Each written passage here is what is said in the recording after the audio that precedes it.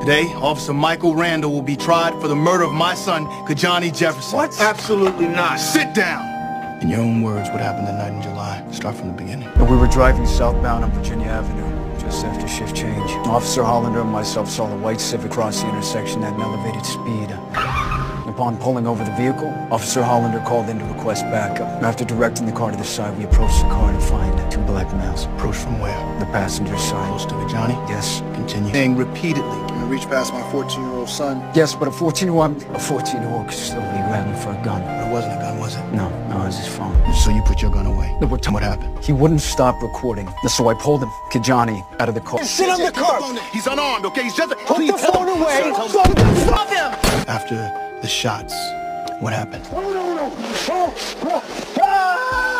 I got in my car and went to my house. You went to your house?